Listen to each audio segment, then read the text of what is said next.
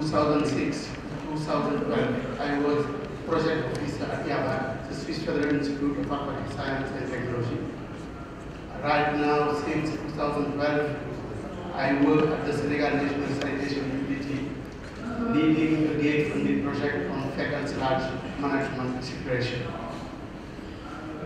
This session of this afternoon focus on fecal sludge treatment using physical, chemical methods, using drying bed and also using wetlands. This topic is very important because we realize that in developing countries, we propose a lot of technology, but the conventional techniques previously implemented in developing countries no longer works. In terms of performance, epidemic performance, in terms of footprint, in terms of reuse, we realize that we have something to do. And the presentation is therefore maybe will answer or will offer some answers of this critical question. Each presenter will present in 15 minutes because we have the chance, we have just for free presentation. We have planned to present during 15 minutes. And after each presentation, we will give the floor to the participants in order to ask 2 to 3 clarifying questions. And when we finish all the presentation, we will organize a sort of panel. We will have all the presentation for answer in front of the participants, and we will discuss in depth about the pre-presentation. I will be very happy to welcome Dr. Atitaya, the former teammate from YAPAC. Dr. Atitaya is a senior research specialist at the Asian Institute of Technology, and he specialized on decentralized wastewater treatment systems and fecal sludge. What Atitaya is presenting today, a study focus on the effect of different filter media on nitrogen transformation in the vertical flow constructed wetland. Thank you very much, Bai. Okay, welcome to my presentation in the topic of nitrogen transformation in each media layer of vertical flow constructed wetland treated fecal sludge. For this slide, I just would like to share with you about the situation of fecal sludge management in Thailand.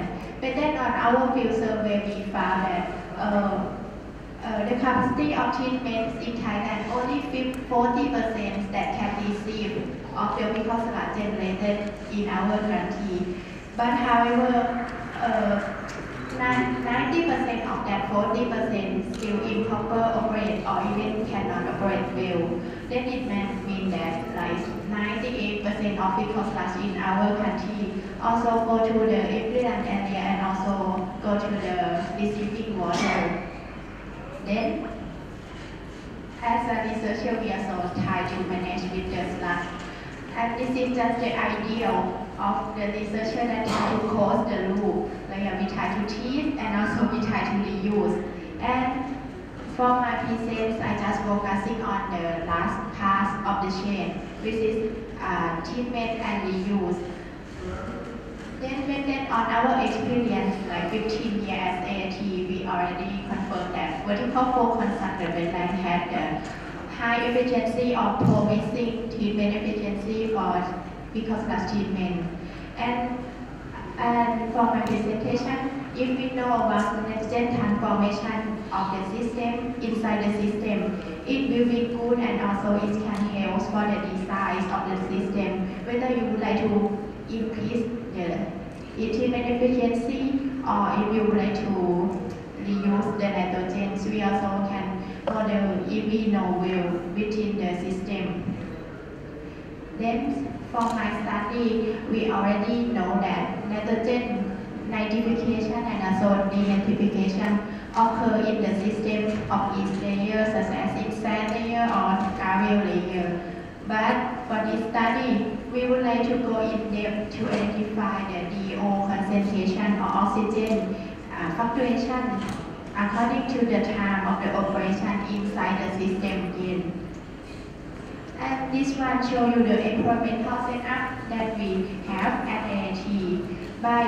We use the plastic tanks, 1 meter by 1 meter and about 60 centimeter of the media. And inside the system, we also put the probe here in order to measure DO concentration, pH, and ORP to know the fluctuations of the DO inside, like a real-time monitoring after we feed. And also from the east layer, we also measure the percolate that just pass through sand, small gravel, and also large gravel in the bottom part to see the fluctuation of each parameter.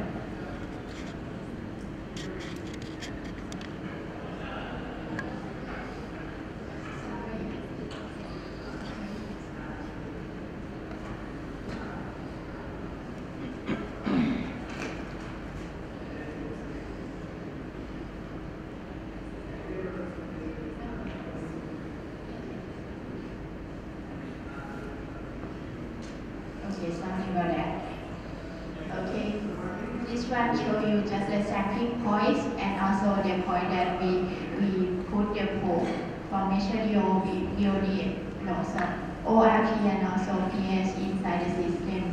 And for the operating conditions that we use, we also use the 250 kilogram TS per square meter per year once we feeding to the system. And after feeding, we take the sample every hour, just 1.5 days, to see nitrogen transformation in the system.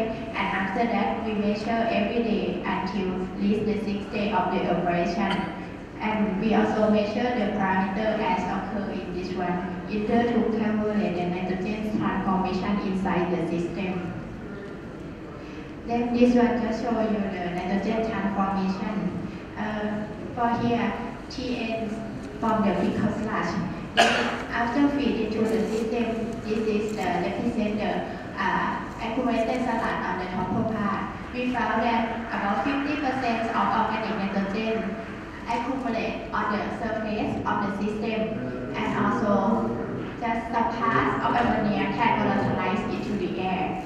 And then for the remaining of each form, we flow down to the sand layer, which is shown you here. And organic nitrogen change to ammonia by ammonification, which is about 4%. And after that, ammonia also can change to nitrite and nitrate, about 3%. And then the remaining also can fall down to the bottom part, which is gravel layer. And also more or less the same, ammonification, nitrification, and also denitrification still can occur at the bottom parts, but maybe at a different percentage. Then for the remaining of all the nitrogen form will fall out with the percolate. By the overall process will be take about 6 days because we feed once week feeding. And then for this one, we would like to confirm nitrification and also denitrification that can occur in the system by we measure also DO concentration in each layer. And this one is just a general unit model that can occur in each layer. We can, from my study, we also can confirm that every reaction can occur in every layer. Next, we would like to focusing on nitrification and denitrification here. And then this slide show you the DO concentration that occur in each layer. We can see that with the percolate of pickle sludge, it contains DO about 4.5 milligram per liter. And then after feeding into the system, this one represents the concentration in black sand layer, which is on the top part of the system.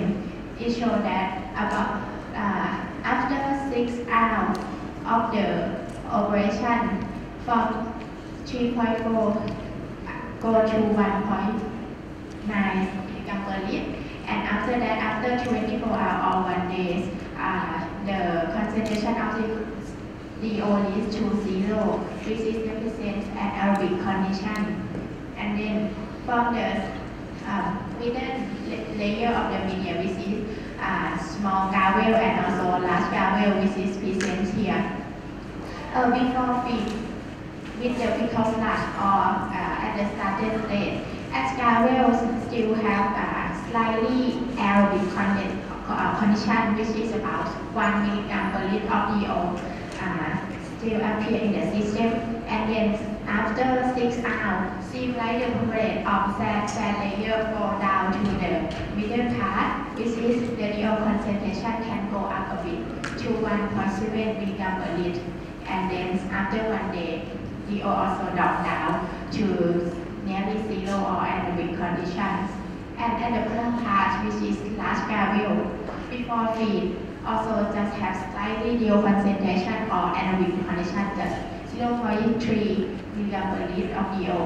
And then after 6 hours of feeding, seem like percolates from the top part from fluids also bottom part. Then DO concentration can go up a bit to just 1 milligram per liter. And then after 1 day also can reach the anaerobic condition. And then this is also just show you the transformation in sand layer. Sorry maybe this one quite long with the typing, but about 60% of organic can remove in the top part and also sand layer, and also just 3% of ammonia can remove on this part.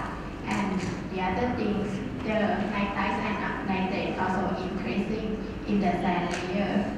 And then if we comparing the occurring of the nitrites and nitrates in sand layer together with the DO concentration, we found that it's still not quite balanced, because actually from my hypothesis at the first time, I thought like if we know DO concentration, then it may balance with the occurring of nitrites and nitrates in the system. But after we measure, we found that the occurring of nitrites and nitrates in the system still higher than the concentration that we can measure in the system about 2 to 3 times.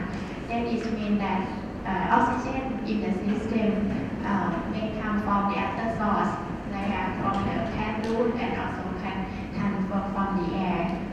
This one maybe can be the further study. And then for small gravel layer also more or less the same, but not much reaction as sand layer. Then just 7% of organic removed in this level, and also 10% of ammonia also removed. And the occurring of nitrite and nitrate also removed here under denitrification reaction.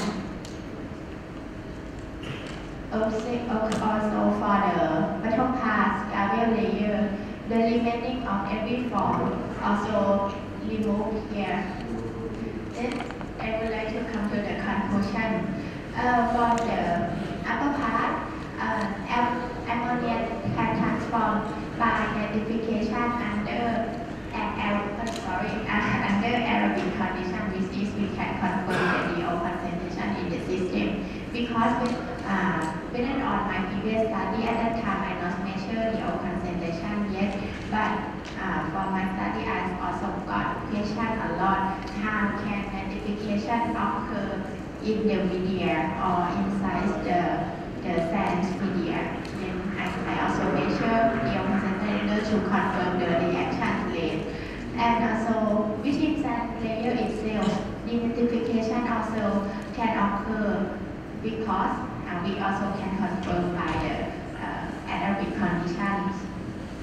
And then at the bottom part, both reaction also can occur at the bottom part, nitrification and denitrification, because the oxygen also can come with the particulate that fall down from the pickle sludge and also from the sand filter layer, and then fall down to the bottom part, and then the remaining of the oxygen can slightly occur nitrification and continue with denitrification according to the operation time, which is about 5 to 6 days. Okay, that's all for my presentation. But this slide is the recommendation as I suggest. Right now, we already know the DO concentration of oxygen within the populate, and also we know the building removal, which is how much oxygen used, and also nitrification. But still, we still cannot clarify with the oxygen transformation from the air into the system, and also this oxygen in the biofilm surrounding in the cell. And so last one also oxygen transformation from the plant root. This is made the further study of this research. Okay, thank you very much.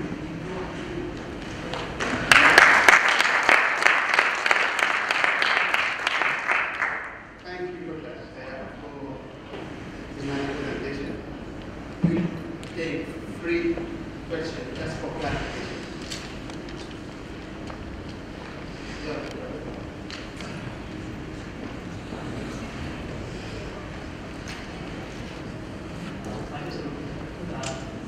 Have you studied the effect of depth of the media on the transformation efficiency? Like, can you increase the transformation by increasing the depth of gravel layer or sand layer?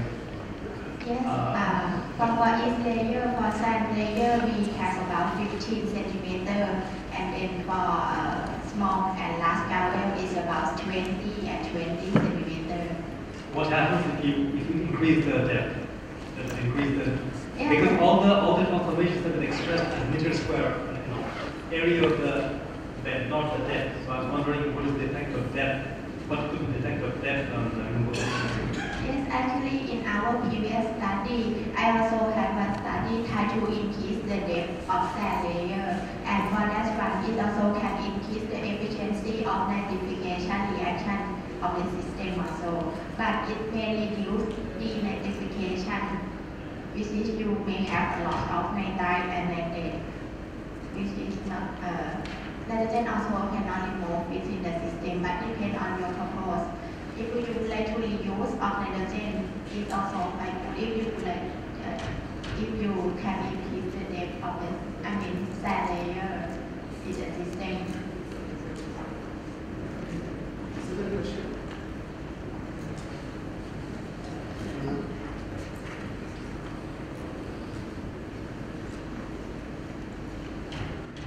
Okay, thank you for your presentation.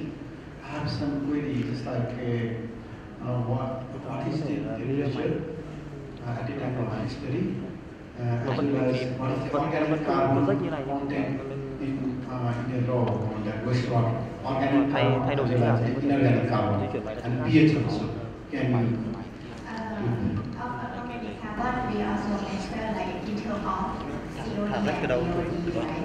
From the nó chỉ có được 11 phút là hết file. Tôi làm because last COD is about 3,000 milligram, and also for the DOD is like about 800 to 900 milligram. That is the average concentration of the characteristic of because last in the system.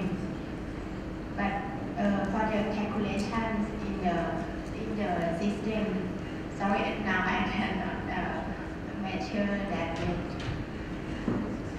because in each layer I just try to focusing on the detail of nitrogen transformation. Regarding this, I think the microsomolar structure will be, and what is the limiting factor of this study? Because limiting ratio, that nitrogen, there is the limiting factor, limiting state also. In sending nitrofactor to nitrosomolar structure, that's the prototype. What may happen in this? Because pH is also not mentioned there, and also that is prototype. Yes, thank you. For pH, actually, sorry, I'm not sure here, but I also mentioned the pH is like about 7.2 to 8 along the operation time. Once we feeding and we keep the populate inside the system about 6 days, and the pH always fluctuates about 7 to 8. Okay, the last question. Okay, thank you.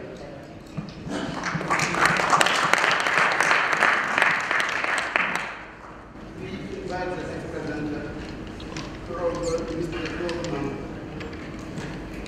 Mr. Grover Mamadi is from West Netherlands and is an experienced engineer in provision of water and sanitation services, especially in rural areas of developing countries.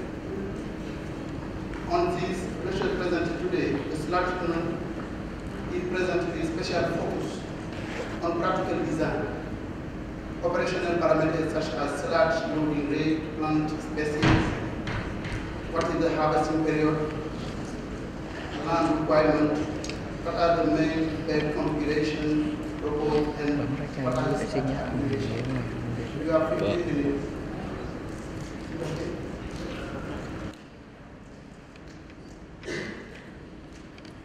Good afternoon, ladies and gentlemen. I'm honored to stay here and to share a little bit about my experience doing some research in India. I did this research in Gujarat. I will explain this system, which is called toilet-linked biogas plant, which was is implemented successfully in India. Let me introduce this topic to you. Well, this morning was mentioned a lot of, we heard a lot of data about the situation of sanitation in India. And just to remark it, we know that 2.5 million lack of appropriate sanitation in the world. And we also have to consider that India, after China, is the second largest population in the world. 1 person every 6 is from India, you know that. The situation about drinking water has been improved a lot in India, but the situation about the sanitation is one of the main issues that the Indian government and the different institutions are trying to work on it. The most interesting data was mentioned also this morning, half of the population practice identification. It was the main purpose to start doing this research in India. This is the system called the Devandu plant. It's developed by India a lot of time ago. Mainly the main purpose of this system is to produce biogas using cow dung. It's used in rural area more than 20 years ago, and it's working very well. It produces enough biogas for cooking, for a meal every day. But since the government and other institutions are implementing a lot of toilets, the next problem is what are we going to do with the fecal sludge? In this specific case, what we did, we linked the toilet to this existing system. That's why it's called toilet-linked biogas plant. This system is quite good because it produces enough energy for cooking, and it's quite simple. And also the effluent of this system is very well appreciated because in rural India, most of the people, the main activity is agriculture, and they reuse the whole slurry in agriculture. But once they linked the toilet, the problem was that the effluent, the slurry, has high concentration of pathogens. That's the main problem. It's a picture of how it looks in the field, the system. You can see this, the inlet to feed, the digester is underground, and here's the effluent, here's the toilet. The main advantages of this system, it has low land requirement, it could be underground, it produces methane, produces biogas, and it could be applied in small and large scale, but the main disadvantage is the removal of pathogens, and also low removal of nutrients. Also, it was very little known about the characteristics of this product. That's why we did this research to determine the characteristics of this effluent, and also we proposed the implement of sludge treatment wetlands to check if it's a good system, if we can remove pathogens, and what are the characteristics of the byproducts after this system. We characterized the slurry, and we implemented 8 pilot-scale experimental units. About the setup of the experimental unit, we selected 2 different species of plants. The first one is called Scarca, it's a local species of Phragmites. And the second one is called Napier bajra hybrid grass. It was developed by the local university in India. The main use of these plants, the second, is for feeding the animals, the cows.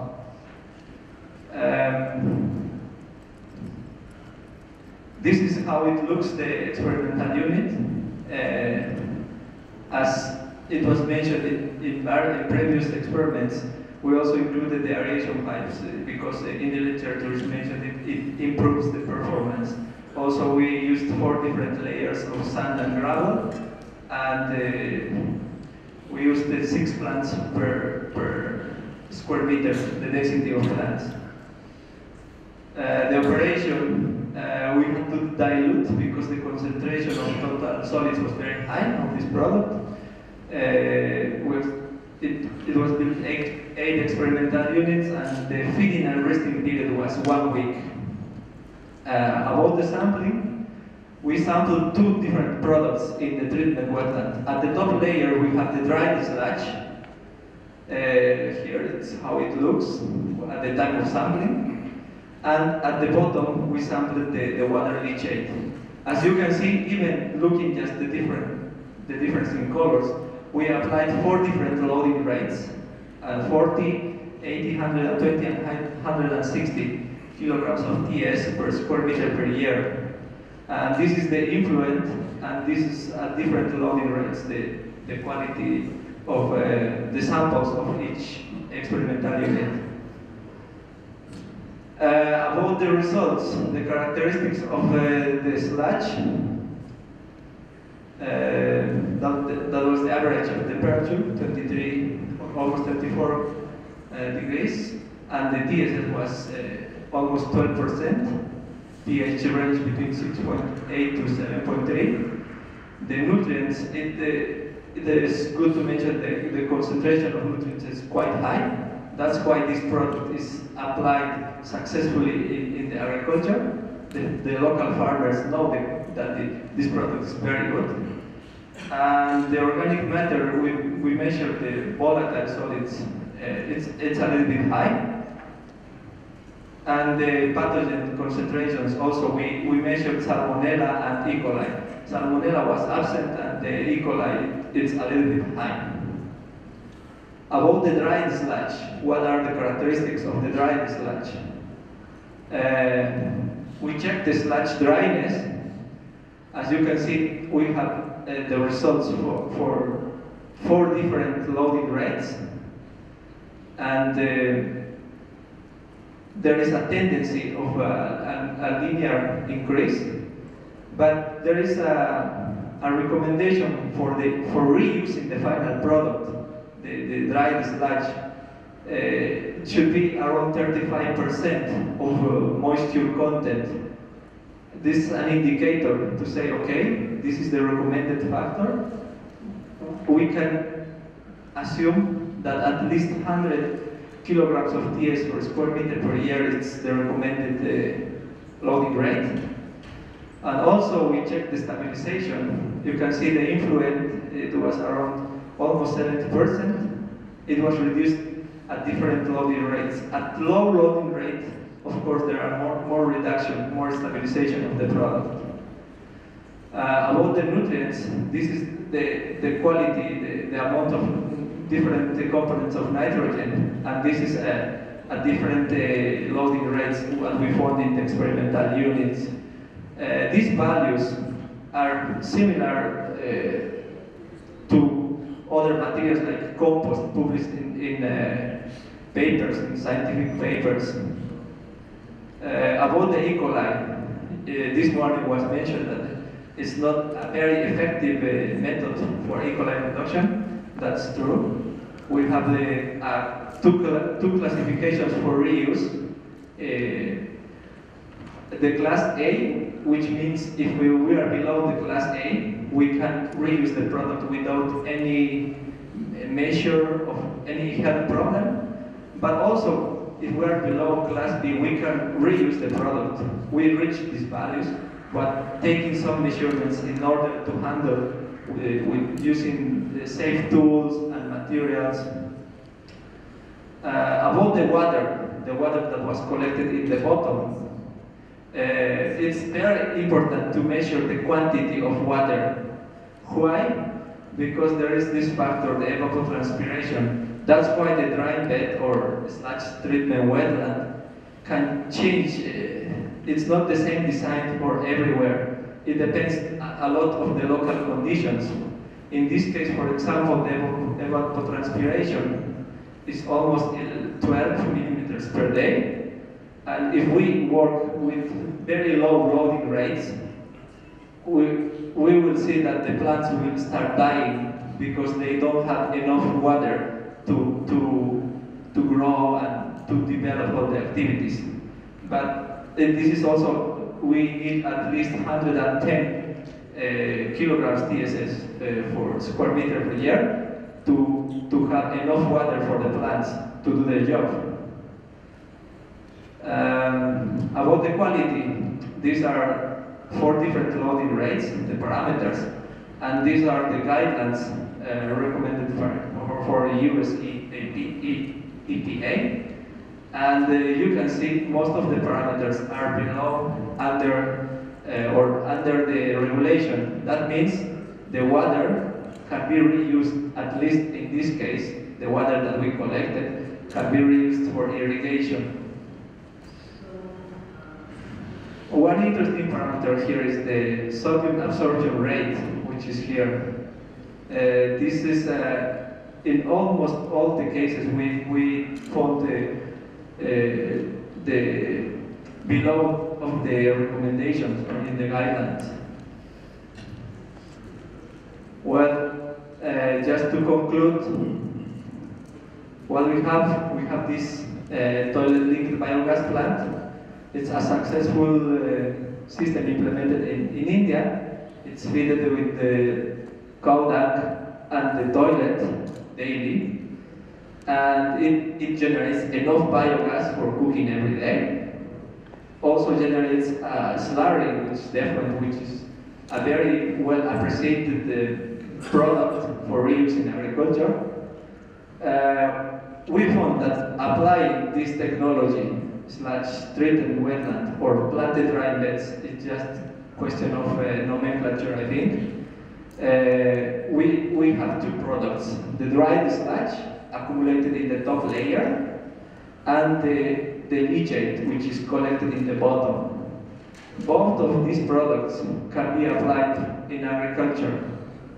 They do that. And also, additionally, the plants, because we tested different plants and we can test, I think, a lot of varieties of plants. In this case, one of the species was especially developed for feeding cows. Also, it's possible to reuse it. Somehow, we can close the cycle applying this technology. Well, I want to acknowledge the different institutions which were involved in this research: UNESCO IHE, Universidad del Valle from Cali, Colombia, Bill and Melinda Gates, Finnish, the local Indian organization, and WASTE, the Netherlands organization based in Netherlands. Thank you very much. This is a picture how the system, how it looks. After we finished, we also were able to transmit the people how it's important, and they started applying. You can see after the system, it's not like very well designed or very well structured, but it was applied, and they are using the system. Thank you very much.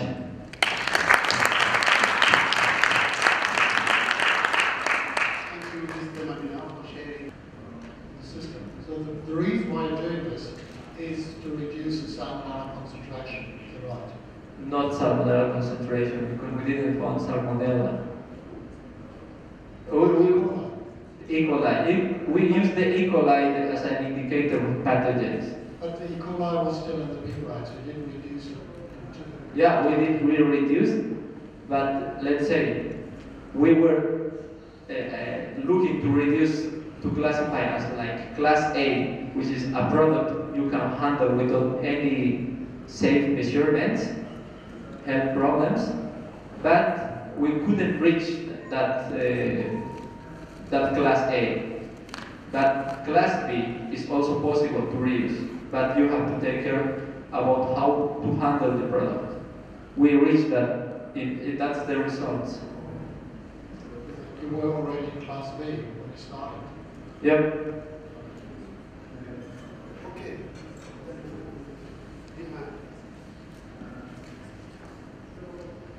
Hi, thanks, Berger. Two questions.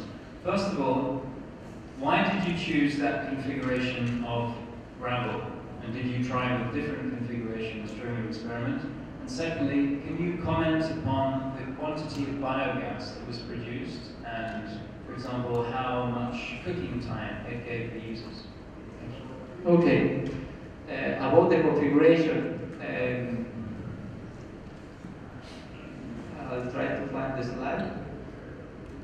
But it's a general recommendation of designing these systems. I added one extra layer.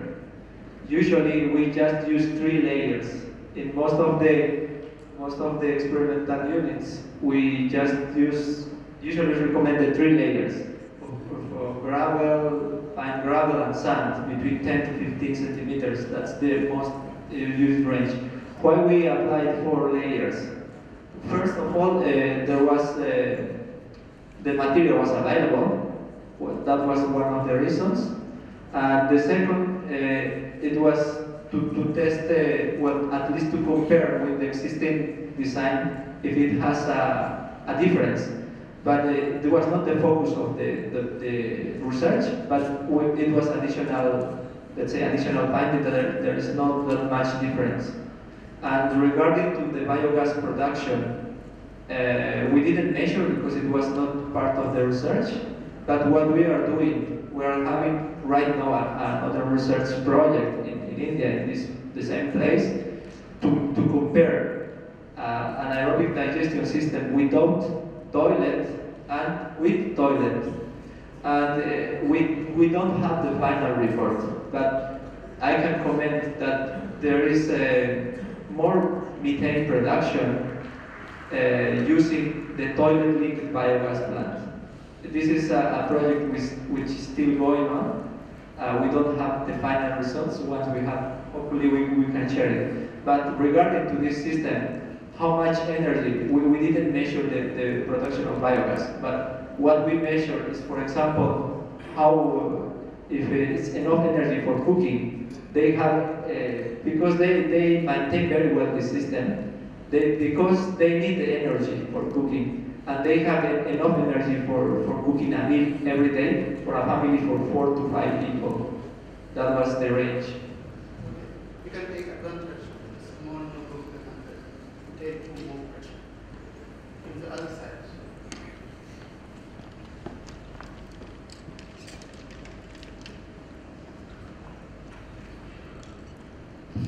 Thank you for your nice presentation. My question is, usually wetlands subsurface like this, vertical or horizontal, they are clogged. Do you know about how long this will run? About clogging? Clogging. Yep. Well, it's also not part of the research, but what I can share about clogging, for example, in Europe, they use this technology for very long periods. One interesting parameter of this is the accumulation rate of dried sludge in the top layer, more or less is like 10 centimeters, 10 to 15 centimeters per year. Then that's why this system is very applicable. And there are a lot of natural processes, let's say, like the plants which are growing, they are moving, they crack the sludge. There are oxygen transfer from the leaves to the roots. There are a lot of natural processes that happen in this system which helps to treat the product.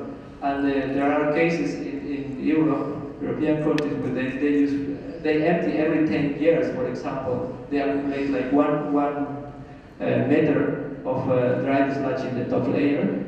But it's very interesting. But for this small case, let's say at household level scale, what they need, because they are harvesting 2 times per year or 3 times per year, they don't need the fecal sludge or the treated product every day. Then we can design a wetland which you accumulate. Let's say your emptying period could be 6 months, could be 4 months, or 1 year. And another important parameter that we check, the plants grow almost to 1 meter in 1 month. And they can harvest every month the plants, they can feed with this. And we can play a lot with this a lot with the parameters. But that's a very good advantage of this technology. There is no growth. Well, it was not, there is no information about clogging. It's something you could. Yeah.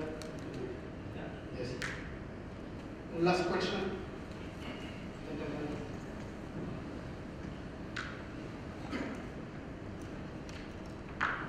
Okay, thank you for the excellent presentation.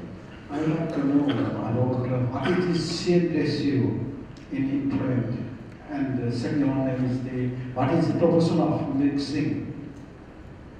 Can you clarify that? Mixing what? Mixing that toilet applicant and or biogas. What is the problem? Why do we leak? You're asking why? Yeah. I tried to explain at the beginning. Because the system, the anaerobic digestion system without toilet is already 20 years old, and it's still working in this area.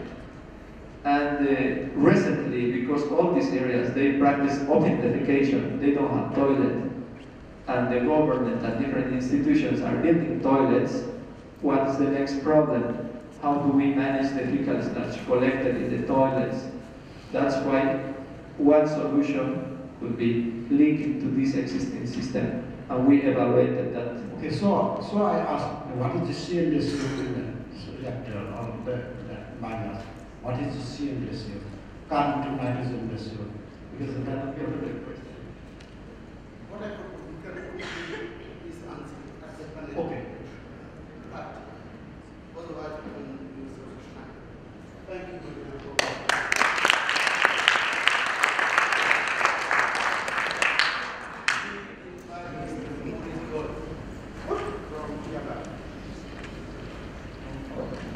Maurice Gold is a project officer at Sunday, the Department of Water and Sanitation at the Stream Federal Institute of Aquatic Science and Technology.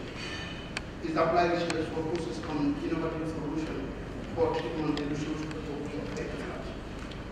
The study presented today focuses on the use of Senegal locally produced conditions such as ketosal to increase dewatering of fecal sludge, thereby reducing treatment food waste or increasing treatment capacity of existing fecal sludge. Thank you, Goodbye, for the kind introduction. Thanks everyone for coming to my presentation. I'm presenting the research results from Dakar in Senegal, which is part of a research collaboration between Sunday and the University of Sheikh Anta Diop in Dakar, Mr. Seydou who is also here. I thought when I made a presentation I have to build a strong case about why we're looking into fecal sludge treatment, but I think it's clear from what we heard yesterday and today.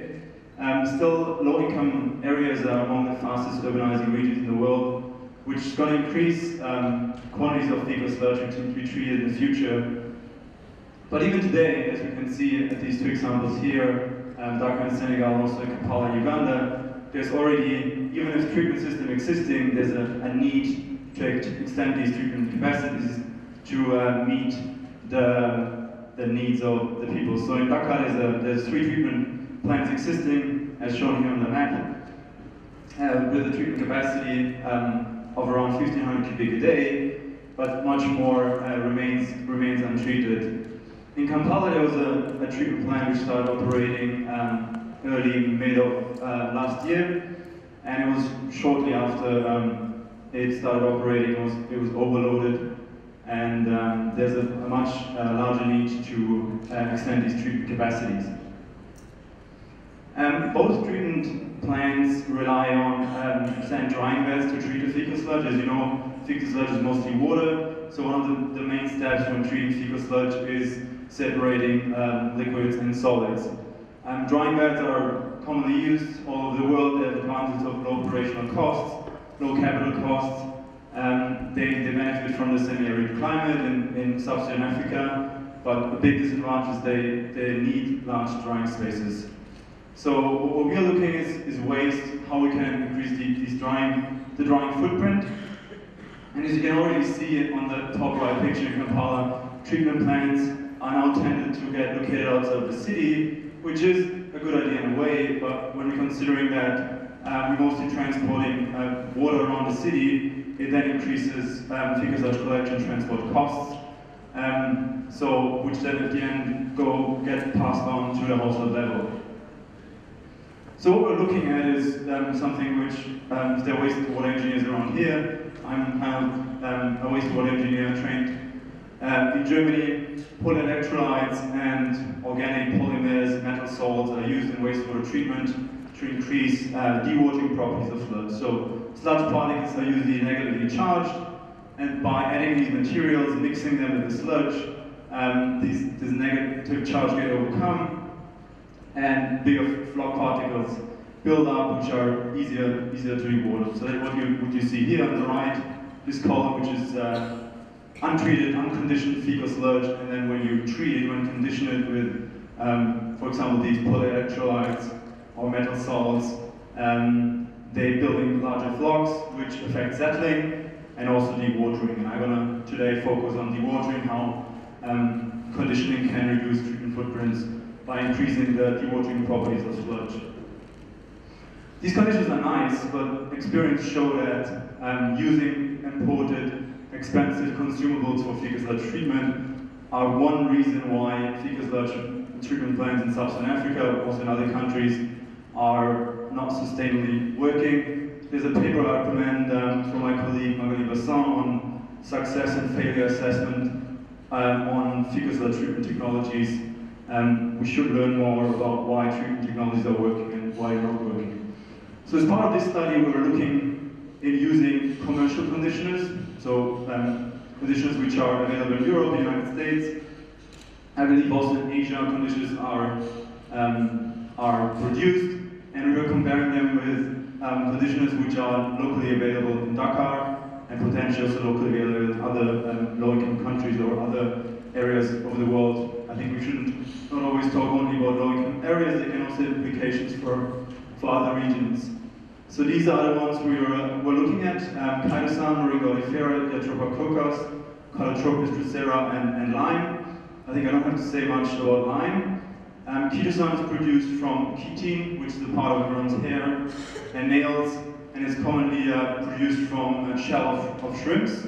So all areas around the world, big cities, which are located next to the sea, have the potential that there's production of this fish waste, which can be produced into chitosan. Moringa oleifera is at the moment a bit of a hyped plant.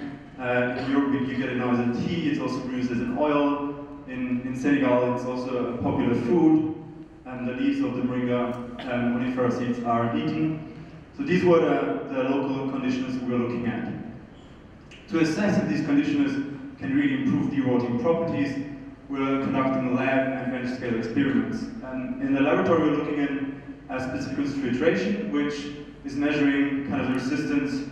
How difficult is it to dewater, to get water out of the sludge, which is done by adding conditioned sludge into this funnel and then sucked through the filter. So we're comparing unconditioned sludge, conditioned sludge, and also different dosages.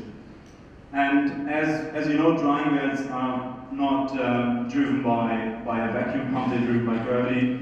So obviously these lab-scale results only have limited application for full-scale treatment. Therefore, we're comparing our lab-scale results with bench-scale experiments, constructing these dewatering columns which are shown on the right. So I want to now dive into the results. These are the results of the lab-scale experiments. First of all, the first two columns compare dewatering of unconditioned fecal sludge with wastewater and drinking water sludge from the literature. So the higher the specific filtration, the lower is the dewatering property. And as you can already see, it's very difficult, or it's more difficult to dewater fecal sludge in comparison to wastewater sludge. Column number 3 to 7 shows the different conditioners. So we're now looking at number 1, unconditioned fecal sludge, and 3 to 7.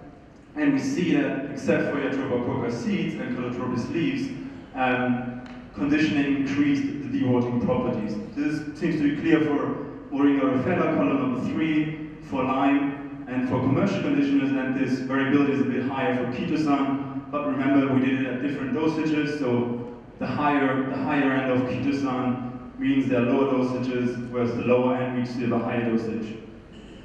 When we were looking and comparing these results to our bench scale experiments, we saw that results were in general 4 to 30% lower, which has different reasons. One is, for example, that we didn't use a vacuum. Other ones is that lab scale experiments obviously controlled conditions. They should always be treated with care.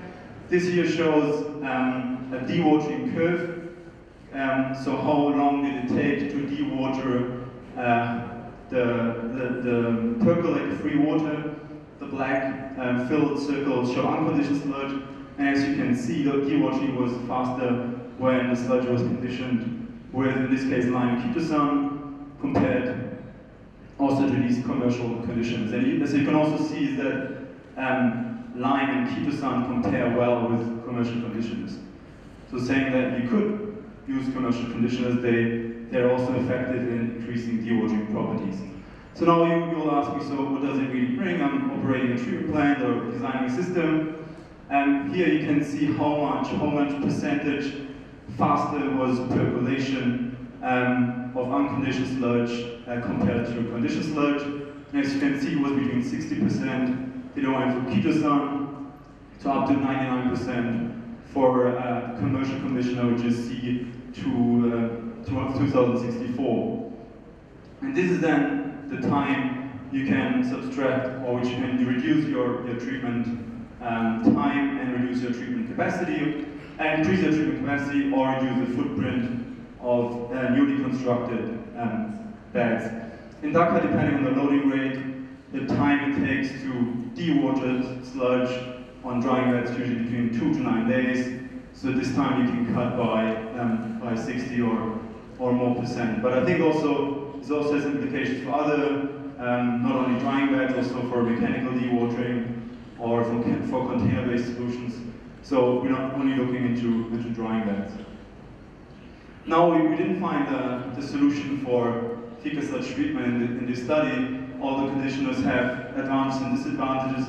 I had big discussions with them before I started the study, because he was saying, you don't even have to look at Moringa oleifera because it's not going to be available, these seeds. And he was right. So listen to your supervisor sometimes also. So as you can see on the top one is the different dosages required for conditioning, so around 4 kg per ton total solids for chitosan and 625 for Moringa oleifera. And these quantities for at least a centralized fecal sludge treatment in urban areas, so talking from, like, let's say above 300-400 cubics a day, this is not available at the moment. If there can be a demand be created, maybe it could be available in the future, but it's not available now. This was different for chitosan. In Dhaka, we did a market demand study, or demand supply study of these shrimp shells, and there's enough shrimp shells available, which are not used at the moment, where chitosan could be processed out.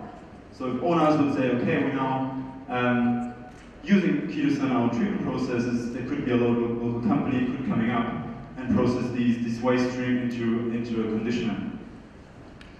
Different points I also want to make here is that quicklime and Moringa oleifera increase the sludge mass. So, I mean, you don't want to at the end treat more sludge than necessary, that increase your costs. For Moringa oleifera, you could argue, okay, you're adding an organic material, so you increase maybe the properties of your treatment end product if you use it in agriculture. But that's usually not the case for lime, which increases the ash content and might be useful for some soils, but not for every. So it also has implications for resource recovery. Looking at comparing all the conditions we assessed, I would recommend you looking into Kitusan. So for some of you these results are interesting, I would also like to talk to you. This is a case study just also to talk about costs. Obviously, condition is also going to cost money, and that's just from the back of the envelope assessment of Cambrine Fecal Cell Treatment Plant, which is one of the treatment plants in Dakar. At the top, you see, at the top of the table, you see what would be the demand of conditioners. And as you can see here, what I mentioned before, you would need around 10 kilograms per day of Kitusan versus more than 1.5 tons for Moringa oleifera. And you can see that commercial conditioners, you would actually need bigger quantities.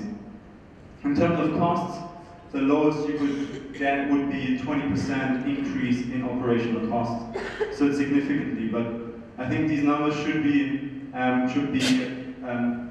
taken with care, as we don't really know so much. That's also what we heard yesterday and today. We don't know so much about real treatment costs of fecal cell treatment plants. I would like to thank our partners in Dakar for supporting the study, and especially students, because these were the guys really making the research in Dakar. Thank you for your attention.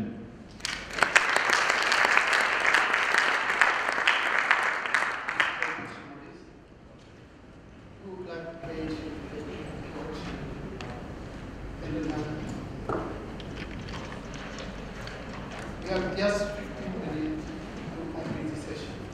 We have to be very clear and very precise.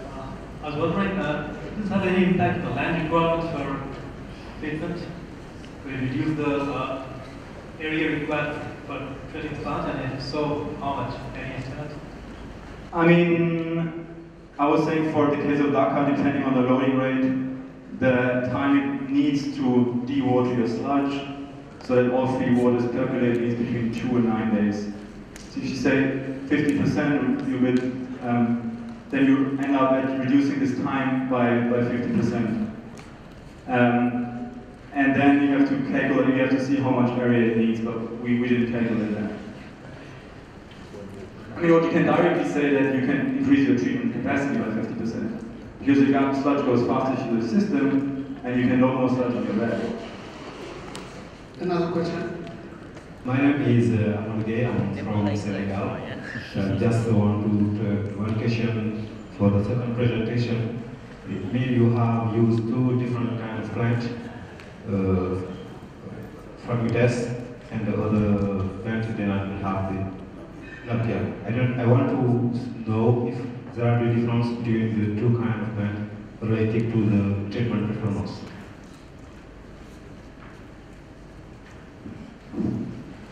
Okay, we used two different plants. The first one was Phragmites because this is the species recommended all over the world, and we found one local species. And the second one I mentioned, it was a local species developed by the local University of Agriculture. In terms of performance, we didn't find very big difference. We can say they are comparable.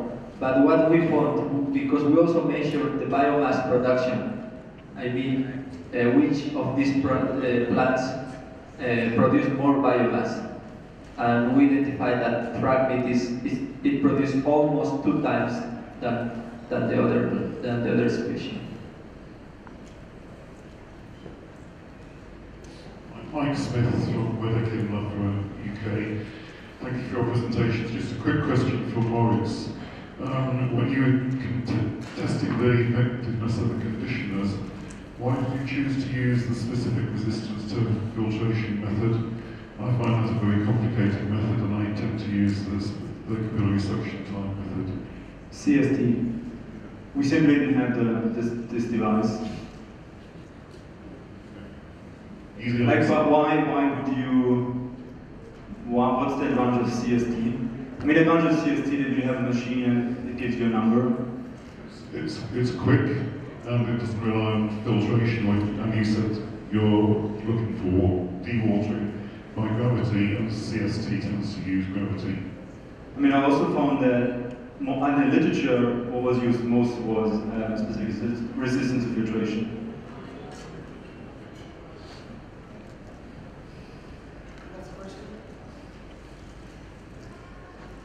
Hideo Harada from Sunday Viewer. I have a question to Maurice. I guess the Kito-san will work like a kind of polymer as a flocculant. Did you consider any pre-treatment of the coagulant, like firstly to reduce the potential to become a more neutral situation, then try to breach the particles? So did you think such kind of combination of coagulant? But I mean, conditioners depending on how they work, they're doing both of it. They overcome surface charges and they bridge. So, which kind of treatment are you talking about? Yeah, typically we use both of coagulant and flocculant. I don't know much about Kito-san, but I guess that is mostly work as a flocculant. So what do you think about coagulant? With the commercial products, you can really control how they work. If it's a conditioner, if it's a flocculant, these natural ones are somewhere in between. So they're conditioner, they're flocculant, they're doing both. I mean, it also depends on where you get your shrimps from, how far you process it. If you would produce it locally, you would maybe not produce it to a degree, like a fine grade. I think it's difficult to control which mechanisms really dominant. Both function. Yeah, understand. Thank you.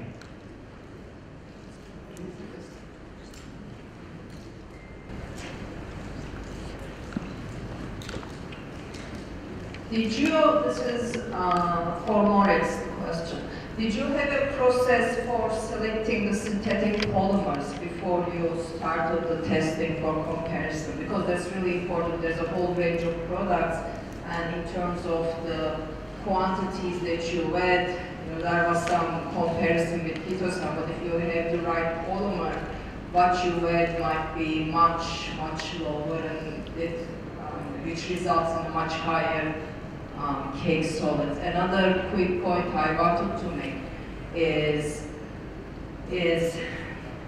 when you choose different conditioners, it's also very important to look at not just the dewaterability or the final cake solids, but how much sludge you produce in total. And you had it in your slide, but what you had was how much conditioner you add. In addition to that, there's also generation of chemical sludge. So you can add something that can result in chain reactions and that can produce much more sludge in terms of mass compared to what you add as a conditioner. Finally, one advantage of synthetic polymers, and maybe this is something that you can look at later, but they work very well in a wide pH range or different sludge characteristics, and the organic conditioners or the biological ones, that's where they can suffer. Just some points. Yeah, no, thanks. Excellent question. And you can see that one can see that you're an expert. Because no, you're right. The selection of the commercial products is very difficult. If you call up one of these companies, they ask you, so what sludge do you have? Is it industrial? Is it a mixture? What industries do you have in your catchment? Is it simply domestic? And they talk about wastewater sludge. And I simply couldn't tell them a lot about sludge, the sludge I have. I could tell them it's septic tank sludge from Dakar. And if you call up a French company, or a Swiss company in this case, they can't really tell you what product you should use, because conditioners are commonly used in wastewater treatment. So I would say it was fairly random how we picked these conditioners, and yes, they're not the right conditioners for fecal sludge. They are conditioners which are commonly used for mechanical dewatering. So they increase, like, they produce really high flux, so they're more resistant to decanting and centrifugation and these kind of things. So you're right. It could be that with other commercial conditioners, the required dosage for commercial products is much lower. pH, I would say it's not so much an issue for us because fecal sludge usually has a pH which is in the range that it's not an issue. I mean, that's usually around 7, 6.5, 7, 7.5. But because you don't have any huge influence of industries or something, it's not so much an issue. And there was a third question, which I didn't remember. What was the third point? Quantity of sludge.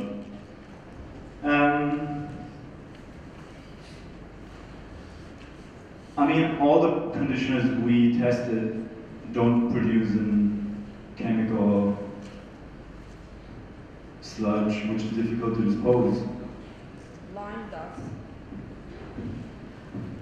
Because of the high pH. Right. Yeah. So that's why I'm saying that. First of all, lime. I wouldn't recommend lime because it adds a lot of ash. It adds a lot of inorganic material. But it depends on what you're going to do with your sludge. If you have acid soils and you want to use it in agriculture or as a soil amendment, it just depends what your end uses. But I agree. Like lime would be the one I would definitely recommend. Yes. The last question from the moderator, Maurice. What about the potential from the FPL? If we realize we use moringa, it enhances the quantity of organic matter you have in the FPL. If you want to detect the relation, you realize how difficult it will be in the community science. Yeah, so that was not the focus of our research, but we kind of looked at it, and there's also was a study before that with moringa at dosages where you can have an impact on dewatering, your effluent in terms of nutrients and COD, BOD is increasing. So you maybe have better dewatering properties, but at the end you have more treatment of the effluent. Okay, a big clap for this.